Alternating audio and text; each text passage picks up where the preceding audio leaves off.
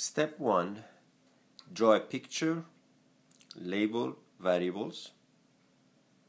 Step 2. Relate variables. Step 3. Relate rates. Now step 4 is just to plug in numbers. So we want to find dz dt when x is 3 miles and y is 4 miles. So we plug in the 3 and the 4 for x and y, but before we do that we can divide everything by 2 to simplify. And now plug in 3 and 4. This is the beginning of step 4. What is z when x is 3 and y is 4? Z is the hypotenuse. So the 3, 4, 5 triangle is very famous. Z is 5. Now what about dx dt? Dx dt is the rate of change of x.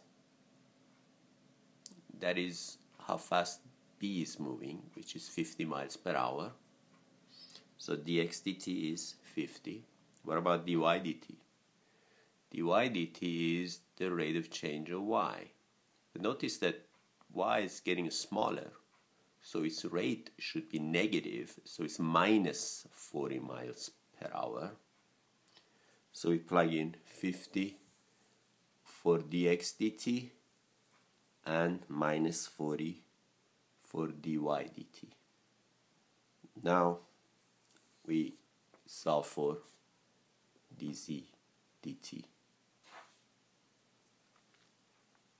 We plug in the numbers, simplify, and we get minus 2 miles per hour. The negative indicates that in that moment the distance between the two cars is getting smaller. It depends on when we measure dz dt. So for different x and y values you get different outcomes, pluses or minuses. At sometimes the distance gets bigger, at sometimes the distance gets smaller. Depends on the time, at what time we plug in the numbers. And this concludes this first problem.